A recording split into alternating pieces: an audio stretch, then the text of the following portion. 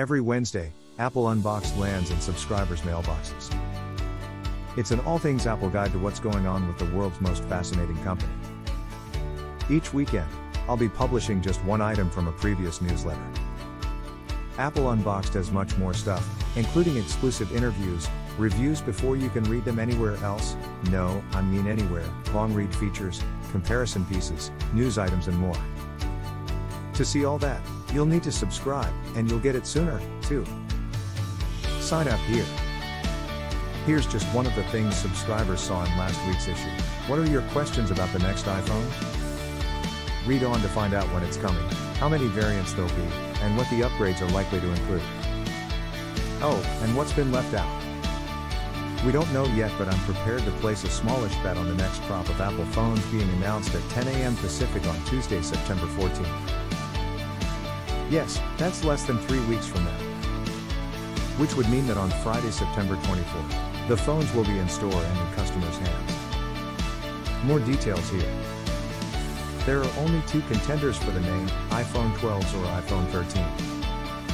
Apple reserves a whole number update for when it feels the design has changed substantially. So, the iPhone 8, though it strongly resembled the iPhone 7 from the front, was a significant design change because it had a glass back, making the phone capable of wireless charging. Rumors suggest the true depth camera panel, commonly called the notch, will shrink this time around, though it'll still be very much there. Will that, and a predicted change to the look of the cameras on the rear be enough to justify the name iPhone 13, or will Apple go with iPhone 12s to indicate that almost all the new improvements are hidden inside? It's hard to know, but I don't think Apple will steer away from iPhone 13 just because the number is considered unlucky. There's the notch mentioned above, and those cameras. It looks like the iPhone 13, let's call it that for now, and the iPhone 13 mini will have the cameras arranged diagonally instead of vertically, which on its own could mean the whole number changed to the name, and this placement means larger lenses can be accommodated, though probably in a larger panel than now. The Pro models will look more like they do now, though bigger lenses are expected on all but the Max, which changed to larger cameras last time around. Even it is likely to have a larger camera panel, though. Some phone dummies claiming to be the next iPhones have shown differently sized camera lenses on the purported iPhone 13 Pro, with two larger lenses and one smaller.